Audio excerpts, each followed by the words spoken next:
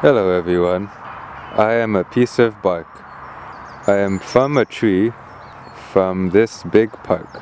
I have two sides, one top and one bottom. I get really big but fall when the season comes to autumn. I like to play in the grass with my friends and flowers. Sometimes they're really small, but sometimes they stand like towers. I'll go get one for you so you can have a look, but they might be busy because they're always reading a book. But I'll go see. You can come along with me. We'll try to find a flower who is not so busy and a tad bit free. Ah, here's one. Here's a flower who is bright as the sun. Hello, flower. How are you doing? I'm good, said the flower. This morning I heard some cows mooing. Ha ha ha ha. That's funny, said the bark.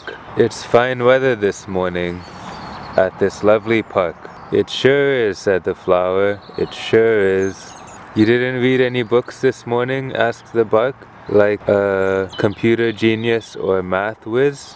Not this morning, said the flower. I decided to take a break.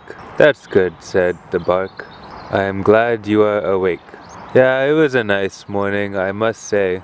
The birds were chirping and it was a lovely day. That's good, said the bark. I'm gonna continue my walk.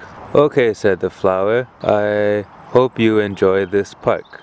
So the bark continued on his way while the flower said, I'll see you another day.